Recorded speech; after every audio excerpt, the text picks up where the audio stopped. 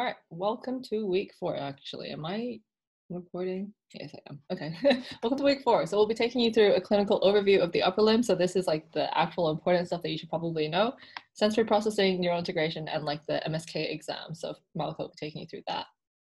Okay, so the overview of what we're going to be talking about today in terms of upper limb clinical stuff. So we're going to talk about brachial plexus injuries, fractures of the upper limb, dislocations, inflammation, and other stuff. So this will just be how I'm going to structure the presentation. And I think you guys had a revision lecture recently as well. So maybe this will kind of link in with what you've already learned. Okay, so you can have damage to like the very root of your brachial plexus. So this is like really far up before it's like become anything else. So if you damage, so Erb's palsy is when you damage like the upper roots. So C5 and C6, I think it's more commonly C5. And if you think about like the way the brachial plexus is structured in the neck, if you increase that angle between your neck and shoulder, you're going to be pulling on C5 or C6 because it is like higher up there.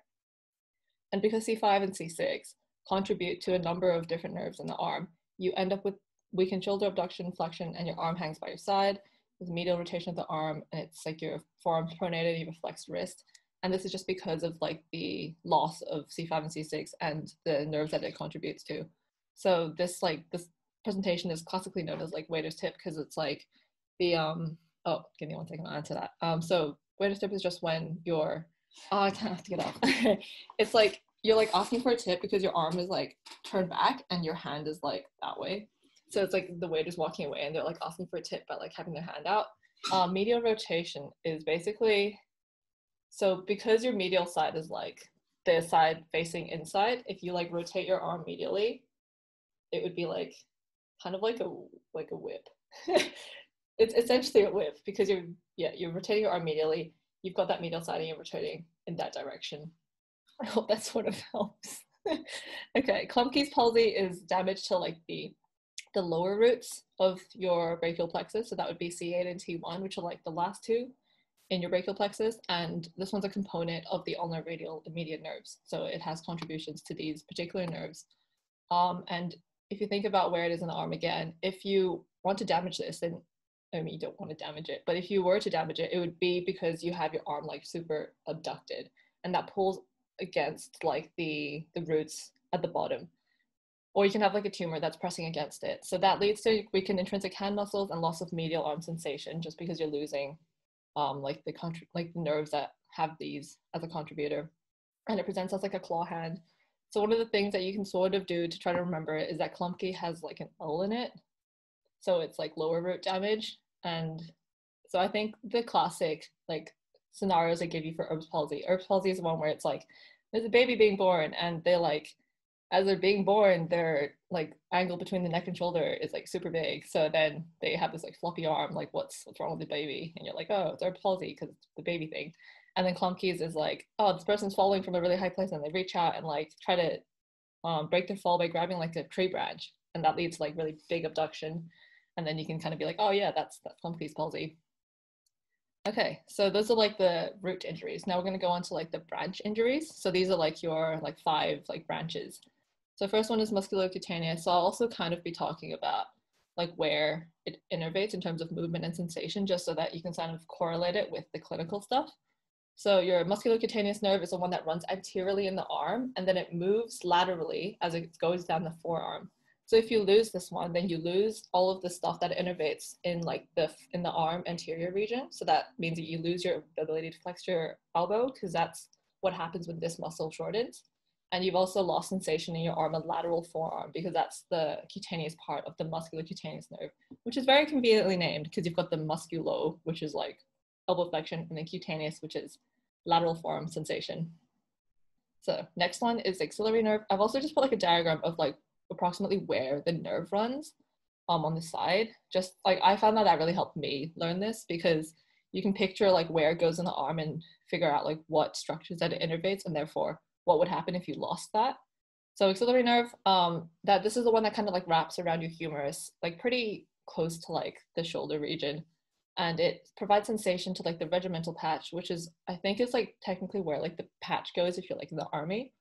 And it also provides like innervation to the deltoid and teres minor, which are needed for abduction from 15 to 90 degrees. So they can initiate that abduction movement, but they can't go further than that.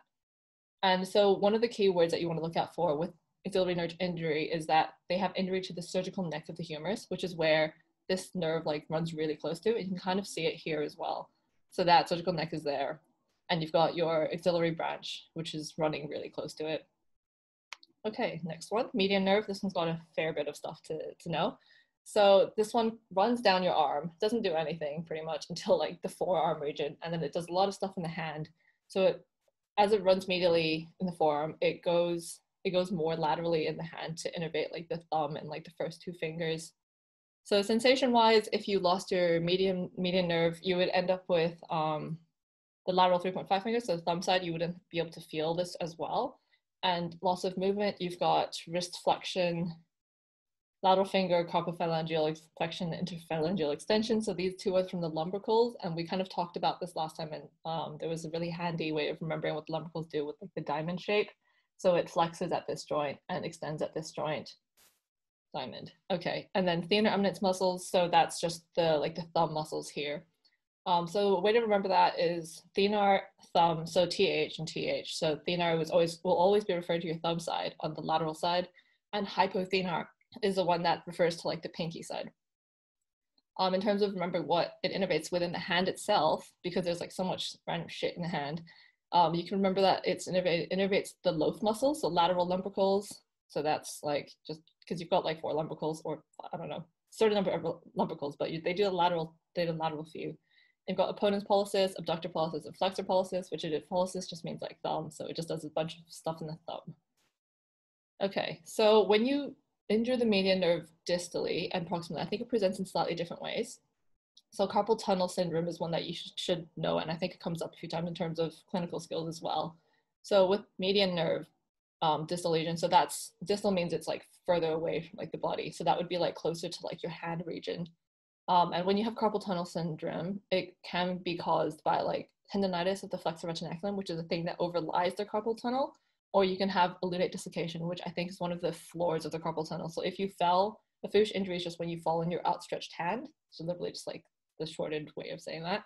And if you fall on that, you can dislocate your lunate, which would then push forward and perhaps irritate your median nerve. And once you've damaged that, you can affect the thenar eminence, which is where it supplies after it leaves like the flexor retinaculum area. And then you would get all the effects of that area. So you would have like a really like atrophied thenar eminence, you'd have like weird tingling sensations, numbness, and that's like what's classically associated with carpal tunnel as well. Okay, so median nerve proximal lesion. So this is a lesion that's like closer to like the main body area. So let's say you fractured like your humerus and you managed to damage your median nerve. So you end up with the hand of benediction, which is like this sign that we've put down here. And it's basically where you ask the patient to make a fist. So you have them open their hand up, you make a fist, and they can't do it because they've damaged like the nerve supplying these 3 fingers. So they can only do that. And it looks quite similar to one of the other tests later on, but we'll like tell you like what the difference is. Okay. So radial nerve. So this one runs down like the back of the arm, and it comes down like all the way to the forearm, and it goes to the hand as well. So you lose sensation to the posterior arm and forearm, and then it does some stuff in the hand, so you lose that sensation as well. And this one does a fair bit in terms of motor as well, because you innervate all the motor muscles in the back of the arm and the forearm, so then you would lose your ability to extend your elbow and your wrist. And it runs really close to the humerus within the radial groove. So it means that if you've got like a fracture of like the humerus, you could damage that. And the classic sign associated with radial nerve damage is like wrist drop, because you've got elbow and wrist extension that you can no longer do. So if the radial nerve helps with like extending your wrist, once you can't do that anymore, it flops forward. So then that you end up with wrist drop. And so this is something that can be caused by Saturday night palsy, which is something I think they like to talk about. But it's basically you compress the nerve in the axilla. So you don't like break any bones, but you just compress it by putting pressure on it, and that can present with wrist drop. Okay, ulnar nerve. I think this is the last. I don't know, it might be the last of the branches. So the ulnar nerve runs like medially within the arm, and it does like the medial fingers as well, so your like pinky and like your ring finger. So the lost sensation here would be to the to these particular fingers, and you would lose the motor effects to like the wrist flexion on the medial side, your like hypothenar eminence, so all your pinky stuff, and your lumbricals on that side, and then this one controls all of your interossi, which are forefinger abduction and adduction. So that's like this movement. Okay, so if you had proximal damage, so that's closer to the main body, that would lead to like ulnar claw hand. So this one looks a lot like your hand of benediction, except for the fact that you're asking the patient to open their hand instead of close their hand. So they have their hand closed, and when you ask them to open their hand, it looks like this. So like appearance-wise, looks a lot like the hand of benediction. But the difference here is that the patient can do whatever they want with their thumb, whereas with the hand of benediction, the patient can't do anything with the thumb, which is why it's stuck in this open position. Okay, and then you've got distal damage as well. So let's say you had like a hook of hamate fracture or like the Guyton's canal compression. So the ulnar nerve runs really close to that as it goes to like goes towards like the pinky.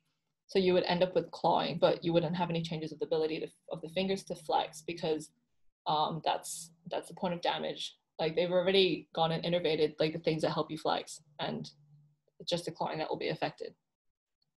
Okay, so hand innervation. So this is kind of hard to remember just because it's like kind of weird, but if you sort of have like an idea of the general pattern, you should be okay. So radial nerve will be like the dorsum of the hand. Medial nerve would be doing like the thenar eminence side, and then ulnar nerve will be doing the hypothenar eminence. And you've also got the motor function, which you can sort of reason just by thinking about like where it runs and what muscles it supplies.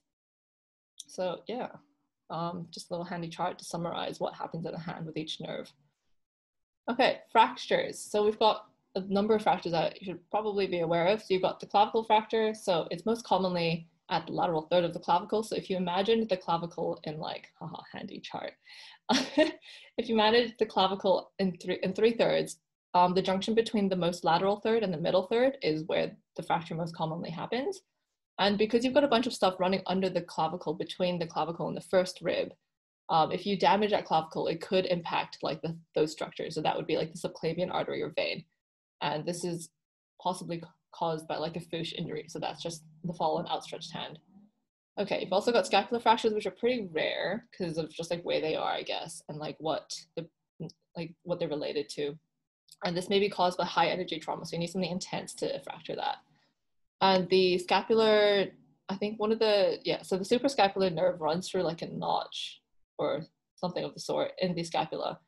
And if you like fractured your scapula, you could injure that. And that's one of the nerves needed for abduction and external rotation. Okay, humerus fractures. So these are like the two important ones you probably should know about and like what lies in relation to them. So if you have a surgical fracture, as we talked about before, you would affect the axillary nerve just because it wraps around the humerus in that region. And something else that accompanies that is the circumflex artery. So so you just think about the nerve and artery that go in the same place. So then you have your mid-shaft fracture, which is just like along the humerus, like pretty much anywhere. But because the radial groove runs the whole way through the humerus, damage to the mid-shaft region can damage your radial nerve and can also damage a deep brachial artery, which also runs in that groove. So if they're asking about like what would be damaged, like these two things you should be on the lookout for. Okay.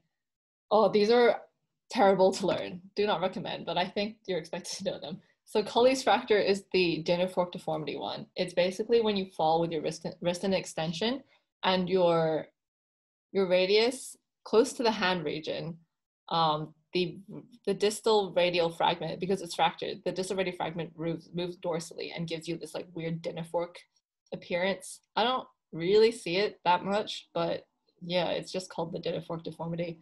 You've also got the Monteggia fracture, which is a fracture of the ulnar bone, and you dislocate your radius.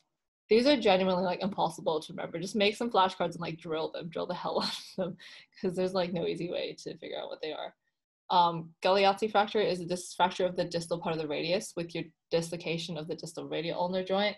So I think there's a photo here that kind of shows what happens.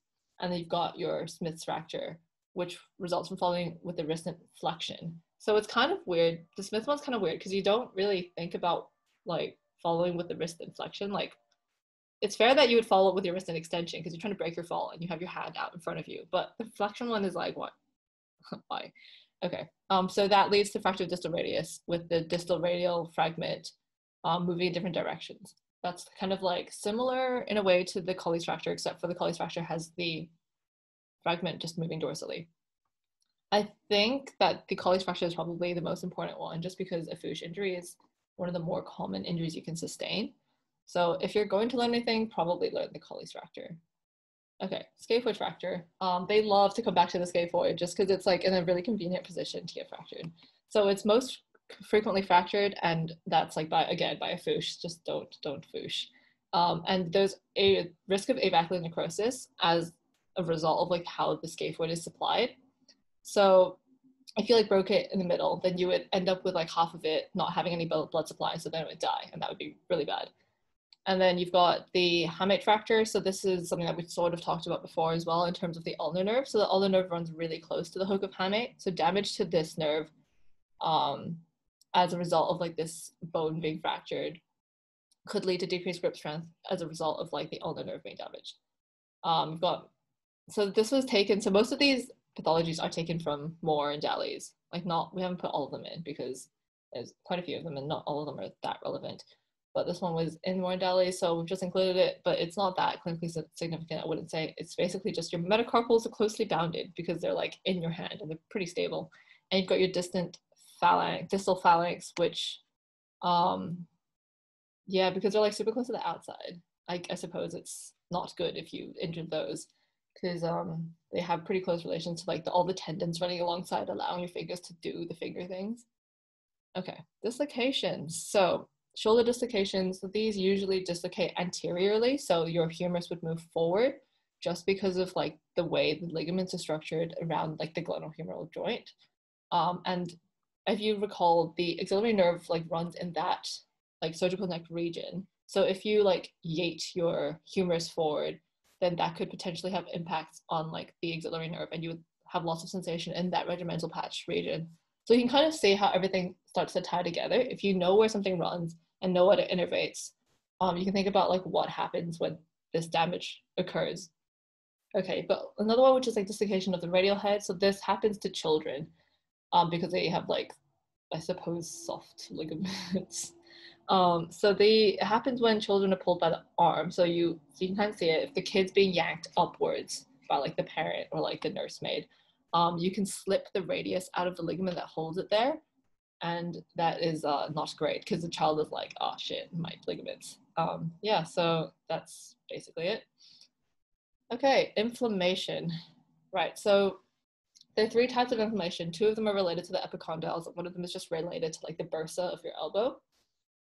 First one I'm going to go through is tennis elbow. So this one is lateral epicondylitis. So this results from overuse of like the extensors, and those attach to your lateral epicondyle. So you would have inflammation there.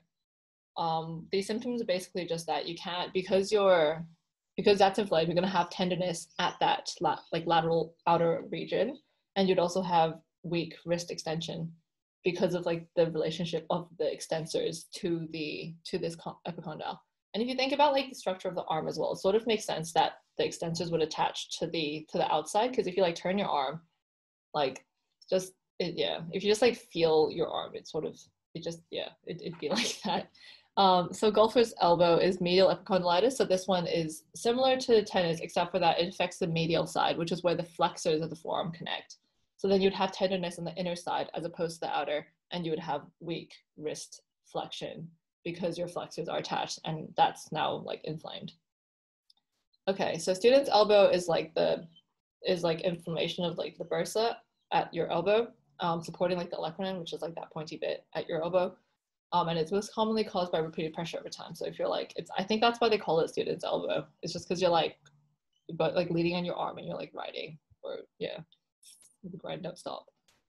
It's worth noting that although they're called like tennis golfers, it's usually not like a tennis player or like a golfer. It's just some random person that comes in, they're like, oh, my arm hurts, and they've got like lateral epicondylitis just from like repeated movement of some sort. Yeah, okay. Other injuries, we're almost there. So thoracic outlet syndrome. So I think these are the ones that did come up on our exam. So, but they don't really go in any category, so we'll just put them here.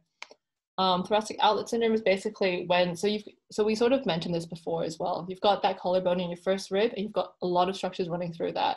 So if you were to like compress that region, you would end up with a bunch of effects because you're affecting like the brachial plexus quite high up, and you've also perhaps will be affecting like the vasculature that goes through there, and you'd have just like a bunch of like vague effects. Just stuff is painful, stuff is numb. Okay, and you've got winging of the scapula. So this is pretty important. They like to talk about this. So the serratus anterior is a muscle that like kind of sticks your scapula to your rib, and it's innervated by the long thoracic nerve, which comes off fairly. If you look at I don't know if you guys have looked at the brachial plexus like roadmap in detail, but it comes off like the trunk region. So if you injured the long thoracic nerve for whatever reason, you would then paralyze the serratus anterior, and then it would no longer be able to stick like your scapula to your rib cage. So then it would kind of come up with like a wing shape because it's like no longer stuck there. And you can really see this when the person like leans on their hand or like they press, so they have like their arm against the wall and like the scapula just like pops out. It's real nasty.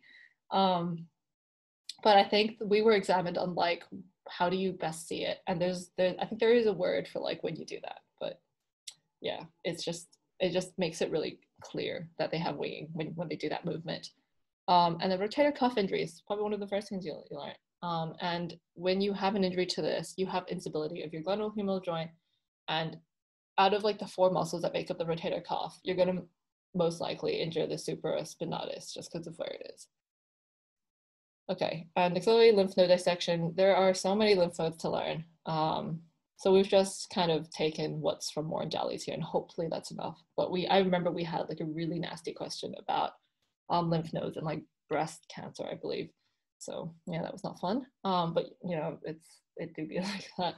So in terms of nerves at risk, when you are doing like axillary lymph nodes, so that's just like in this region, you're doing dissection of the lymph nodes there, you could damage your long thoracic nerve. So again, that's the serratus anterior innervation, and you could lead to like the wing of the scapula. So your scapula just pops off, and gross. And then you've got thoracodorsal nerve, which innervates the latissimus dorsi, and that like goes from the back and attaches to like the posterior part of the humerus. And then you could get adduction and medial rotation of the arm just because of like where it attaches, because it's like attaching to like the back of the arm from the actual back. You can kind of imagine it like as it contracts, you would pull the arm down, and you would also rotate the arm medially because it's like attached to the posterior part of the arm. Hang on.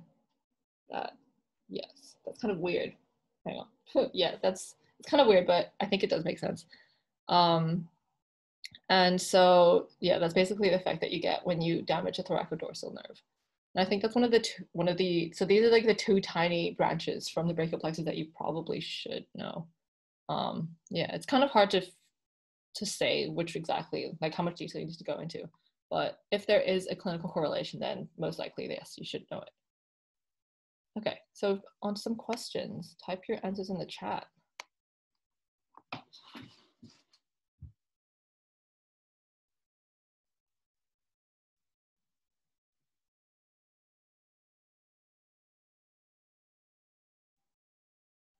Getting answers. Oh shit, she's awake. She lives. Yeah, look, slipping a banana peel would be Isabel. Okay, teres minor. Yep, you guys are right. So axillary nerve innervates the deltoid and teres minor, and axillary nerve is keyword, surgical neck of the humerus. This is funky hand stuff that you should know.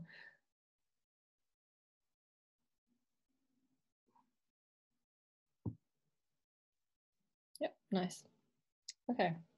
So the median nerve does like the tips of those fingers, and also does like all of like this front bit.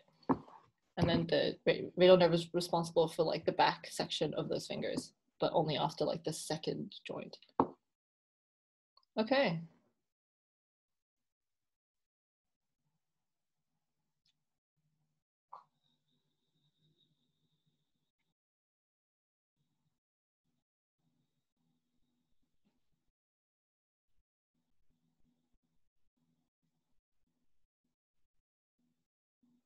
Any more answers? Got one.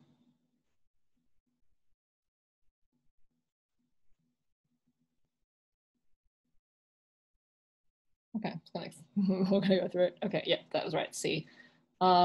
essentially it's just intertubercular groove. Long head of the biceps runs through that groove, and so that would be so that would indicate it's long head thing, and the abnormal bulge would indicate it's a rupture of the muscle tendon. Okay.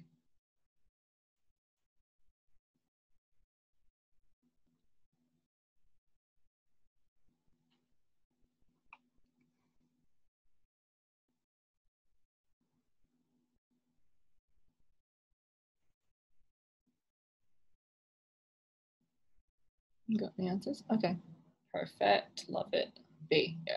So I think this is supposed to be, this is a Colles fracture, and it results from that Fuchs injury. So then you've got your radius being fractured distally, and your distal radial fragment moves dorsally, and you have that dinner fork appearance.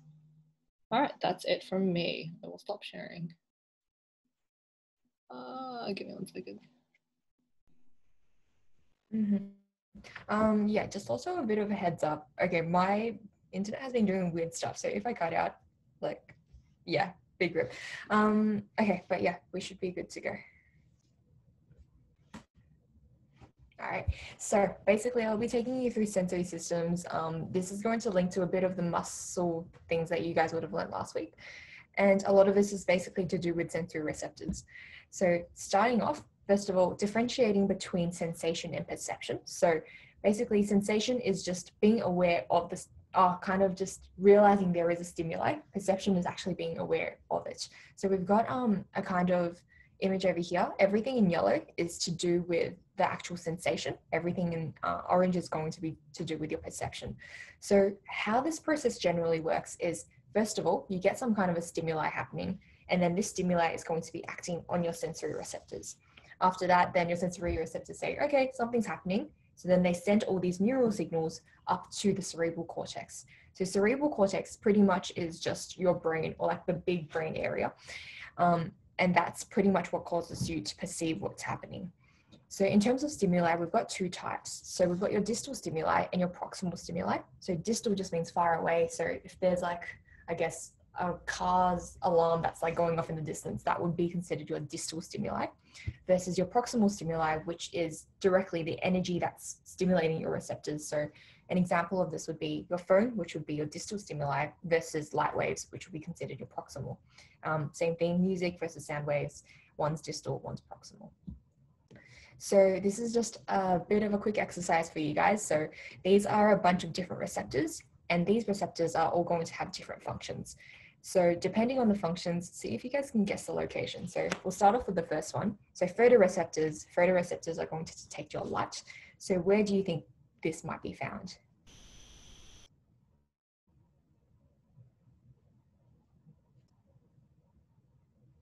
And feel free to either unmute or just type in the chat. Or if you want to send a private message, that's fine as well.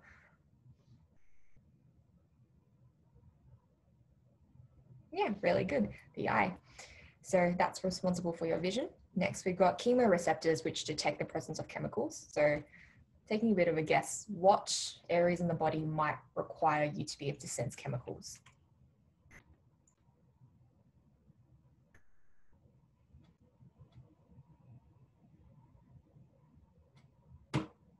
Yeah, that's really, really good. The nose, there's actually one more. Other one would be tongue. So the smell and taste, you need to detect chemicals. So mechanoreceptors, these detect your mechanical forces.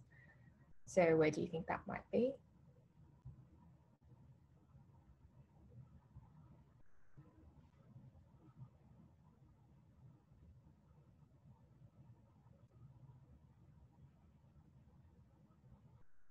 There's actually two for this one, but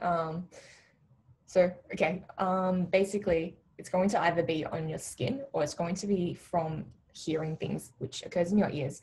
And the reasoning for that is the way we hear things, it's not because of like any chemicals, but rather you have lots of small hairs in your ears. And what they essentially do is when the sound waves comes and stimulates these like cilia or hair in your ears, that causes them to move. And that's why we have different frequencies for sounds. And you can tell like the difference in sound, I guess. So proprioceptors, where do you think this might be located?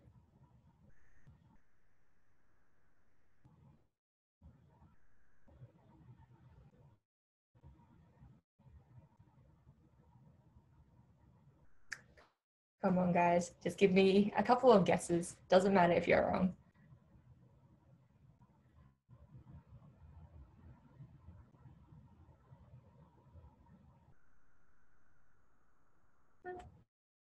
Yes, very close, but oh wait, actually, yeah, ears is one of them. Yeah, good job. So you've got proprioception occurring in the inner ear, and that's to do with the fluid in your ear that gives you balance. And you've also got proprioceptors in your muscles and joints as well, which helps determine like where exactly your arm is. So even if you have your eyes closed and you have your arm in a outstretched position, you can kind of tell whereabouts it is. So thermoreceptors detects changes in your temperature. Where do you think that might be?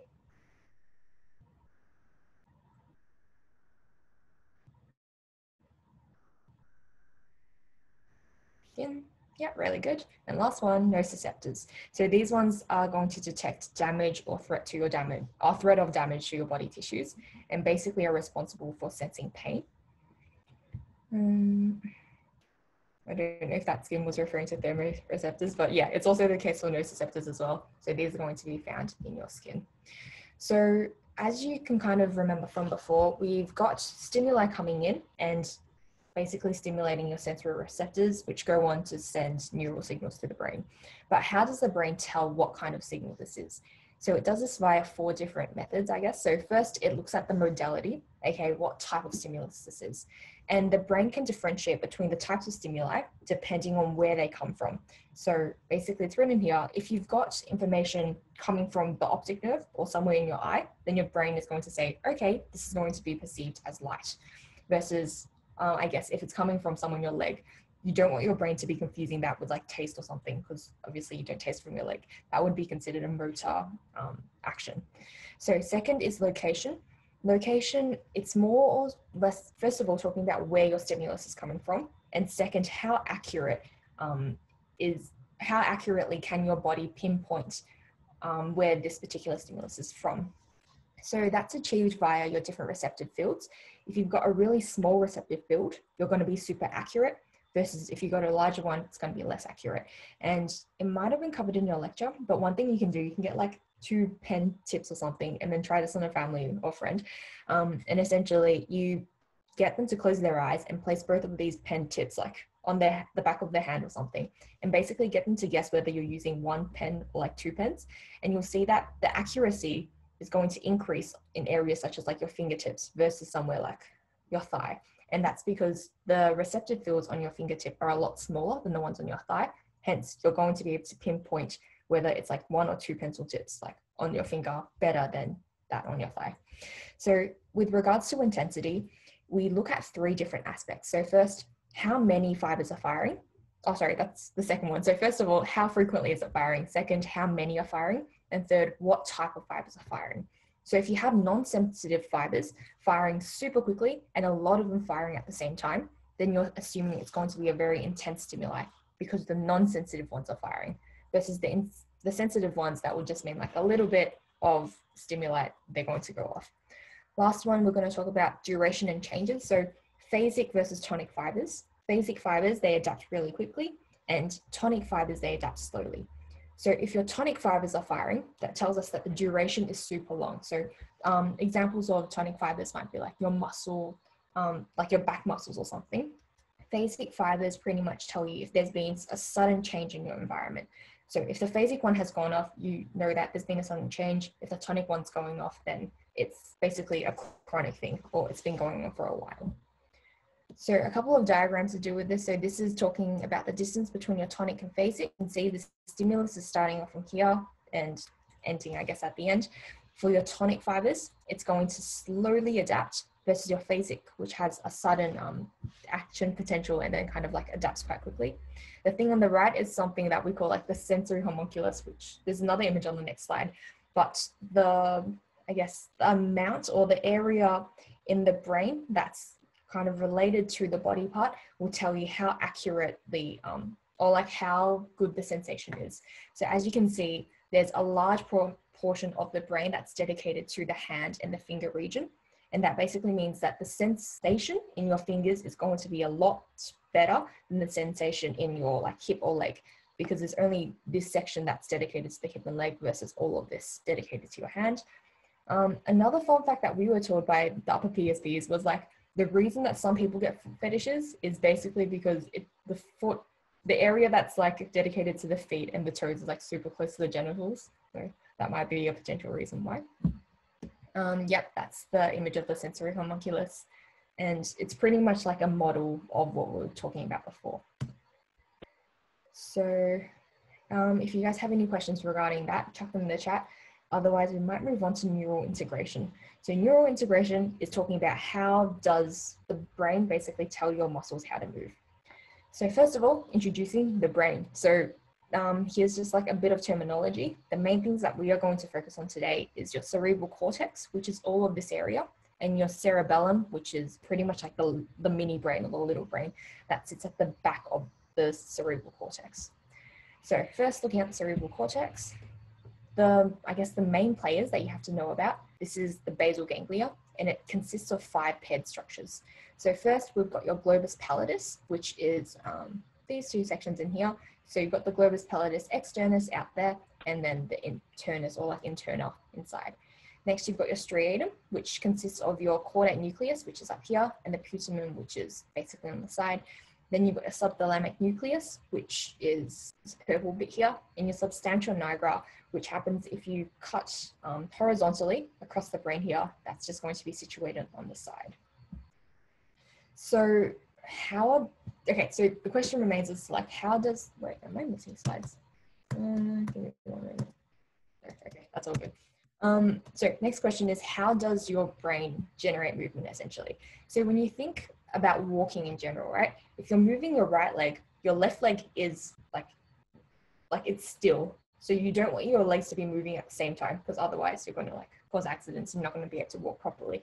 So the brain actually does this via a very smart method, I guess. So there's like a direct pathway and an indirect pathway. The direct pathway will tell your leg to move, and at the same time, there's an indirect pathway which will prevent your left leg from moving whilst your right leg is moving. So first, about the direct pathway, this is what generates the movement itself. And a bit of context, so just remember, the thalamus is always in its active state and always wants to send excitatory projections. So VLO literally just stands for like your thalamus. I think I've written in the speaker notes like, oh no, I haven't. Oh wait. Yes, okay, it stands for the oral part of the ventrolateral nucleus. Don't worry too much about that, just know that this is your thalamus. So what happens when you want to generate movement? Your cortex, the big brain, sends excitatory projections to your striatum. And then striatum is going to then send inhibitory projections to the internus, or globus pallidus internus. And since your globus pallidus internus is usually responsible for inhibiting your thalamus, the inhibition of this structure is going to cause this whole entire thing to essentially cancel out. So what you eventually get is your inhibition of your thalamus is now cancelled, which allows your thalamus to then send excitatory projections to the motor cortex, and then you can have your voluntary movement. Just another side thing, I guess, inhibitory neurotransmitters are your GABA, and the excitatory ones are glutamate. Don't need to know too much about it, but if you hear those 2 terms, they're just neurotransmitters that do different things.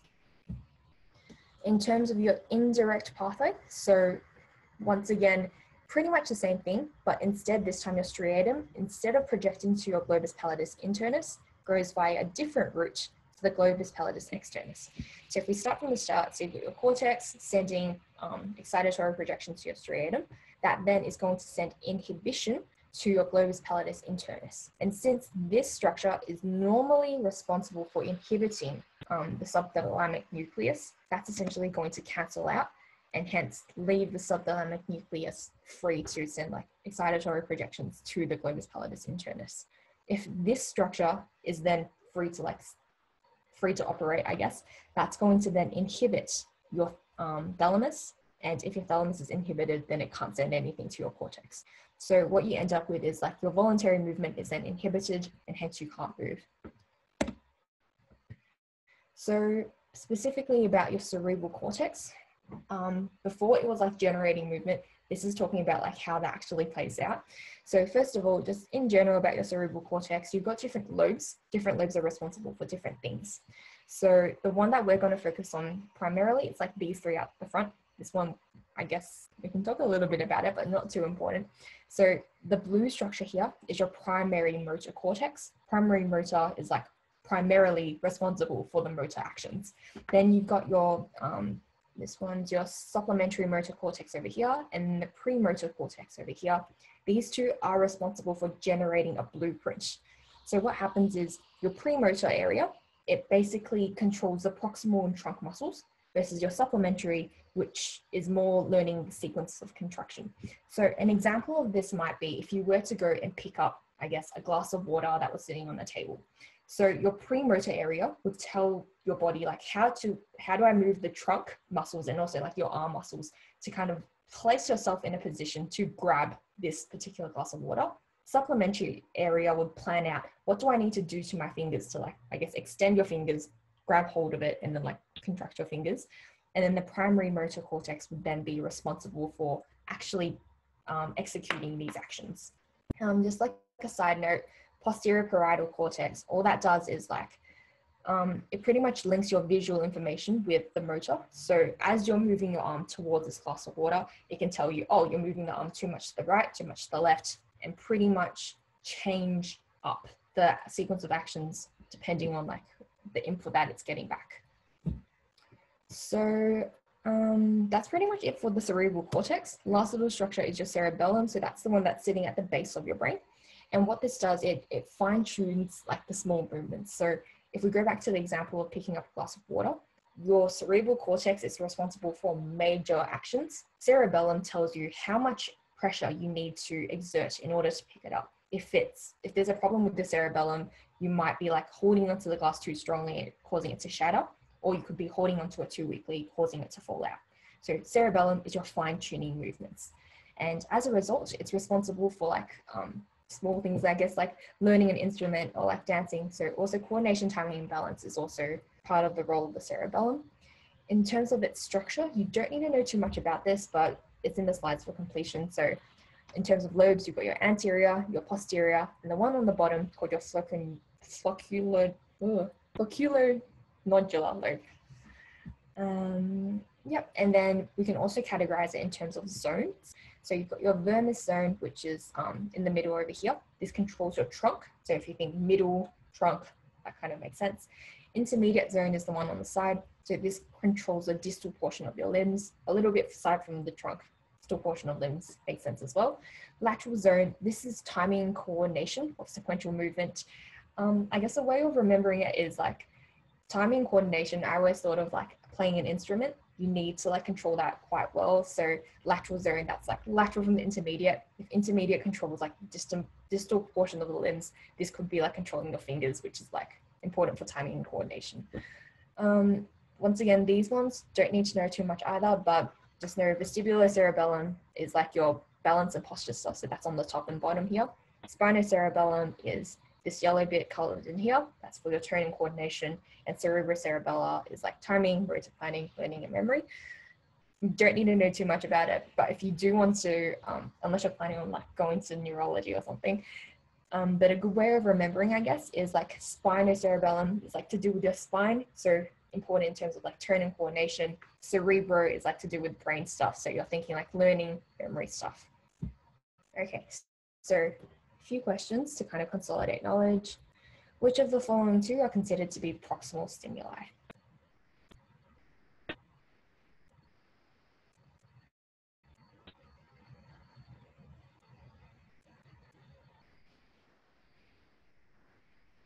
Almost. I'll say proximal stimuli. Other way, yeah. Yeah, so yeah, A and D is correct. B and C would be considered distal, yes. So what do nociceptors do?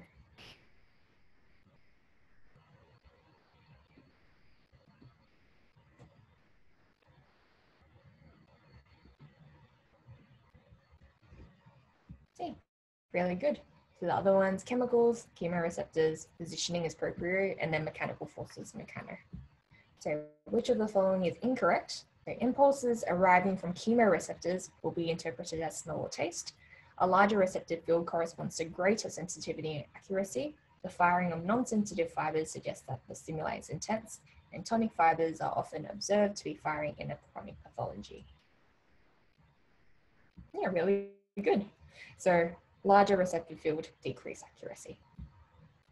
So what part of the cerebral cortex is responsible for carrying out motor movements?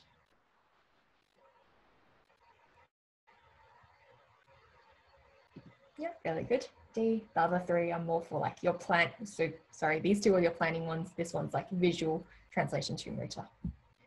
What is the function of the cerebellum?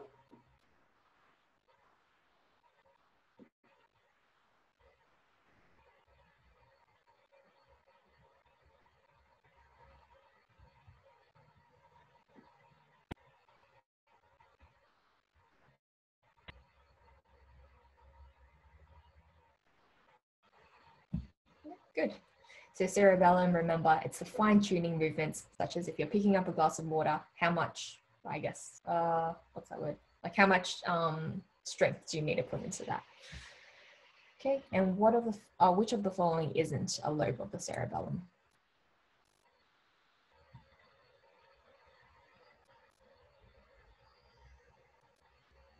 Yeah, nice, intermediate. So got our anterior, posterior, and then oculonuclear.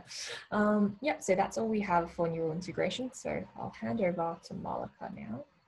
Okay, so I'll just be going through the clinical exam for MSK. And okay, so intro, pretty much like normal for taking a history, just add a couple of things. So hand hygiene, introducing yourself, and then explain the exam. So you always include exposure and just say what the exam involves, and then consent, confidentiality, patient details, and always make sure to ask if the patient's in any pain or discomfort, then ask them to let you know if that changes throughout the exam, so you can stop if something's hurting too much. Yeah. And then for MSK, you position the patient, if you're starting with shoulder, you have them standing up with the upper half of their body exposed. Okay, so I'm not going to go through everything in detail, so I'll probably just let you read through the slides later because it'll basically be the exact same thing you've gone through in class. So I'll try to go through more of the tests and movements rather than all the inspection and everything. Okay, so yeah, inspection for shoulder, it's really important to look at the muscle bulk in particular, and then the rest is pretty much same as normal. And comparing both sides is also really important. And then for palpation, yeah, same thing as normal. So temperature, swelling, and then go through all your landmarks. And I've just got a description for where to find each landmark. Okay, so for movements, you have to do active then passive. So active, you do both at the same time and you compare both sides. And I find that in an actual exam, the easiest way to do it is you can just say, okay, I'm just going to do some movements. Can you please copy me? So then you can do them and then it's easier for them to understand rather than you trying to explain what they can do, especially because it's time, it's time. So you need to be quick. And then passive, you do one side at a time and you compare. And you're checking for crepitus. Okay, so in terms of the movements, so you start with shoulder flexion, which is, okay, I don't know if you can see my camera, but it's basically just arm straight up, 180 degrees, extension arm back, so that's like 65 degrees, and then abduction is active 180, or if you're doing it passively, you do it with the arm bent, and then you just do it up to here, so 90 degrees. Then adduction across is 50 degrees, external rotation is 65, and internal rotation is the one behind your back, where it's just 90 degrees. Okay, so in terms of special tests for shoulder, it's important because you guys won't be doing OSCEs or CSSEs or anything this semester. So, but on the exam, they do like to test you in terms of, oh, this patient came in and they did this test. What is this test testing for? Or the patient came in with this sort of, and you need a test for this. What test would you do? So you need to know what everything's testing for. So Hawkins and Neer sign are both for impingement of subacromial space. So, okay, I can't really demonstrate Hawkins without another person. For Neer sign, you have them medially rotate their arm. So you just turn it inward so that the thumb is facing back, and then you just move it up pretty much. And they're both passive tests. And then painful arc is for your rotator cuff lesion. So you basically just get them to do abduction. And if there's pain in the 60 to 120 degree angle, then that suggests that there is a rotator cuff lesion. So supraspinatus tendinitis is the main cause to get a positive sign there. For your apprehension test, that's checking for glenohumeral instability. And so the patient has their arm at 90 degrees and you're basically trying to like push their arm. But yeah, don't push too hard. Okay, so you've got 4 resisted movements for upper limb. So there's a lot of names to remember. And I find even though you don't need to know how to do them, the actual tests yet, like it doesn't really matter too much because you're not being tested on it. I find it's useful if you know how to do it to remember the names and what they're testing for, especially because MSK, it's all about muscles and movement. So if you know how to do the movements, it's easier. So supraspinatus, you basically get them to bring their arms out in front of them. And then you have to turn your hand over like you're pouring out a can of Coke or something. That's why it's called the empty can test. And then you test for abduction. So you're just pushing down on their arm. So that's why that one's called that. For subscapularis, that's also called the lift-off test because that's in testing internal rotation because their hand's behind the back and they're trying to lift their hand away from their back. So that's why it's called lift-off or Gerber's test. And then infraspinatus and teres minor is just external rotation and biceps is just elbow flexion. And then Apley scratch test is an overall test for shoulder movement and stability. So you do this on both sides. So you're basically trying to touch the opposite shoulder. So you touch it from the front, from the back, and from behind. And then you do it with your left hand as well. So from the front, from the back, and behind. And okay, so when they teach it to you in clin skills, they generally get you to do that one last. Not that the order really matters too much, but in real life, that's just a good way to test, first of all, to see where there could be a problem. Okay, so for elbow. For inspection, the main thing to focus on is like the rheumatoid nodules or the enlarged bursa. They're the 2 main ones that are different for inspection for elbow. Okay, so palpation, you've basically just got your 3 bumps to check for. And they're all important here because you've got the olecranon, which is for olecranon bursitis, which is student's elbow. Then you've got medial epicondyle, so medial epicondylitis or golfer's elbow, and then lateral epicondyle, which is lateral epicondylitis or tennis elbow.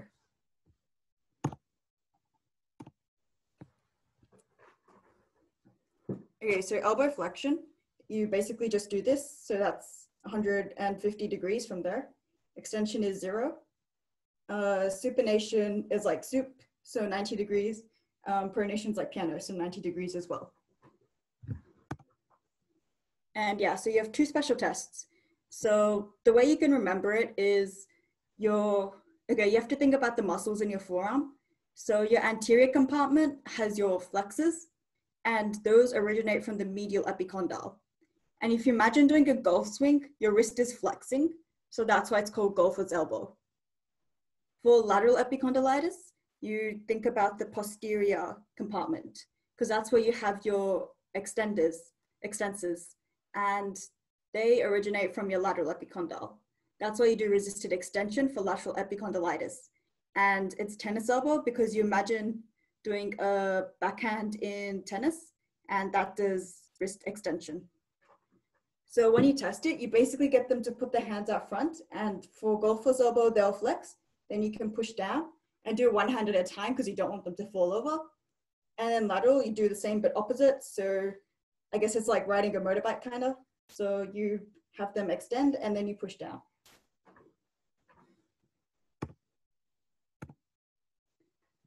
Okay, so for wrist, you check for ganglion cysts and ulnar deviation, which can be in rheumatoid arthritis or psoriatic arthritis, and then radial deviation. Okay, so for landmarks, you've got the regular few, so ulnar, radial, and then listers, and then you've got all your carpal bones. So you can remember your carpal bones with the mnemonic, straight line to pinky, here comes the thumb. And so to run through them, so on the back of your hand, if you extend your thumb, you can see your anatomical snuff box. So you have your scaphoid, which is distal, And then you have your trapezium, which is distal to your scaphoid. So scaphoid's at the bottom, then trapezium's further away. And then you find your second metacarpal and you follow that down and there's a little dip. That's where your trapezoid is. The third metacarpal, same thing, follow it down, there's a dip. The one that's more proximal, that's your lunate, that's on one side of the dip. On the other side, that's more distal, that's your capitate. And so that's the 5 on the back of your hand.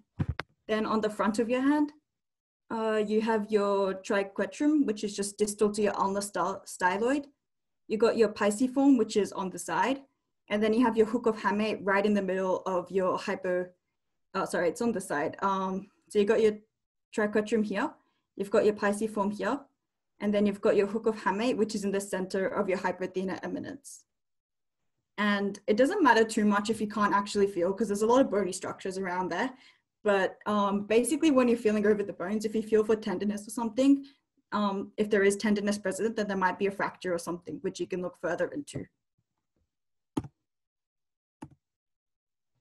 Okay, so movements of your wrist. You've got flexion, which is 90. Then you've got extension, which is 70. You've got ulnar deviation, so pinky side, so that's 55. And radial deviation is 20. So 2 special tests, so carpal tunnel for carpal tunnel syndrome. So Phelan's test and Tinel sign. So Phelan's test is the reverse prayer sign, and you just keep it like that for a minute. And then if there's any sensory symptoms, like tingling or numbness. So because your carpal tunnel's here, if you hold it like that, then you're basically forcing it to bend, so that that can irritate the median nerve if there's an issue there. And then Tinel sign, you're basically tapping over where the median nerve runs through the carpal tunnel. Okay, so for your fingers, you can get these Bouchard's nodes and Heberdin's nodes. So both of them are seen in osteo, but Bouchard's can be seen in rheumatoid as well. You generally don't get Heberdin's in rheumatoid. So that's basically a picture of what they look like. And then you also look for muscle wasting. So if you look at which, like if there is muscle wasting present, if you look at which group of muscles, you can get an idea as to which nerve. So your thenar eminence is innervated by your median nerve, hypothenar eminence by your ulnar nerve, and your interossei muscles by your ulnar nerve. Okay, so there's quite a few deformities related to arthritis. So a lot of it's for rheumatoid. So you can have your swan neck, which is your one over here, your boutonniere, and then your Z deformity, which is for the thumb. And then you can have ulnar deviation of your MCP joints. You can also have sausage-shaped fingers in psoriatic arthropathy, and mallet finger, which is a fixed flexion deformity of DIP. So that basically means you can straighten it passively, but if you're not touching that hand at all, your finger's gonna automatically go into flexion because something's broken here, so you can't extend it actively anymore. And then for your fingernails, you can also get pitting nails and psoriasis. Yeah, so your landmark's basically just your joints and your metacarpal heads. Okay, so there's a lot of finger movements. So you can have flexion, which is just at your MCP joints, which is 90, extension, which is 30, abduction and adduction. And then your thumb has a lot of movements on its own. So your thumbs, if you look at your hand, your thumb's in a different plane. It's like 90 degrees to the rest of your fingers. That's why finger flexion's this way, but thumb flexion's this way. So thumb flexion is like that, extension's like that, abduction's away from the hand, adduction's towards the hand, and then oppositions just touch the pinky, make a ring. And then those are most of your joints. The last two you have left are PIP and DIP. So you test flexion at both of those. The problem with PIP and DIP, well, it's not a problem, but it's just something extra you have to do, is you have to hold the patient's fingers down. So for PIP, you have to hold the rest of the patient's fingers down. So if this was on a table, you'd like hold the rest of the fingers down and then get them to flex that one finger. Then you'd go through them all pretty much like that. And then, yeah, you go through all 8 fingers for that. For your DIP, you actually hold down the finger that you're testing. So you hold this down and then you get them to flex just the end. and then you go through all 8 for that. So there's resisted movements as well. So you do thumb abduction. So you have them try and push their thumb away from their hand. Then you can do finger flexion at your MCP joints, but you can do the MCP joints all at once. For your PIP and DIP, you do the exact same thing as you did before. So if you're doing this, you'd like hold them all down, but you'd also use your other hands to keep a finger on there to put some resistance. Yeah, so using both hands in this case. And DIP, same thing as before. So you keep one hand here to stop the other joints from moving, and then you put the other finger here to add some resistance. And your special tests for fingers is pretty much anything you can do that will test your hand function. So you can test grip strength, which is just squeeze your fingers as tight as you can. So that tests their flexors. You can do the key grip.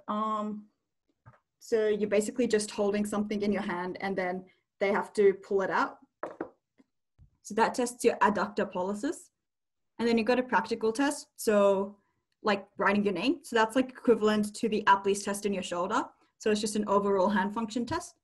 Then you got your opposition strength. So you make a ring and then you pull up and you get them to stop you breaking. They have to try stop the ring from breaking. So that tests you to opponent's muscles. And then you could have them undo some buttons. So that's also just an overall test of hand function. Okay, so that's it for the exam. Then the ending, just thank the patient, ask them to put their clothes back on, and hand hygiene. Cool, so I've got a couple of questions for you guys. So just write your answers in the chat. So what's the test for resisted shoulder abduction?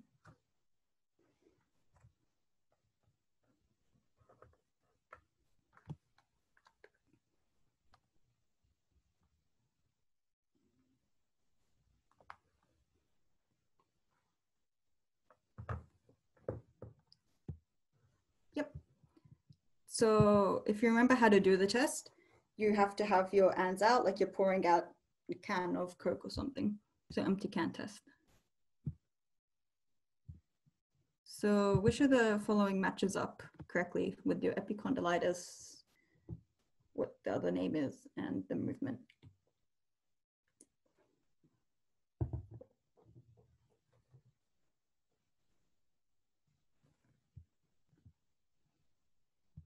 Yep, so remember lateral epicondylitis is your posterior compartment, so your extensors, which originate from your lateral epicondyle, and it's like doing a backhand in tennis. So then medial is the opposite. Medial epicondyle, anterior compartment, flexors, doing a swing, a golf swing. Okay, last question. What are some tests for assessing your hands and fingers? So like the special tests.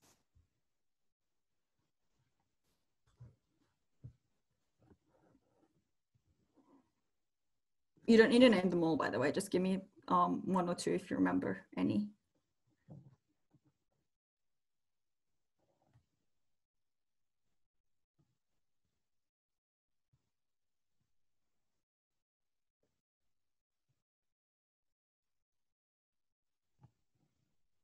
Yep. Yep. Yep. Okay, those are all good. And then, yeah, so just add in the key grip and then that's everything. Okay, that's it for today, guys. Thanks for coming. And if you've got any questions, feel free to stay behind and ask and write in the chat or unmute. And we'll see you next week.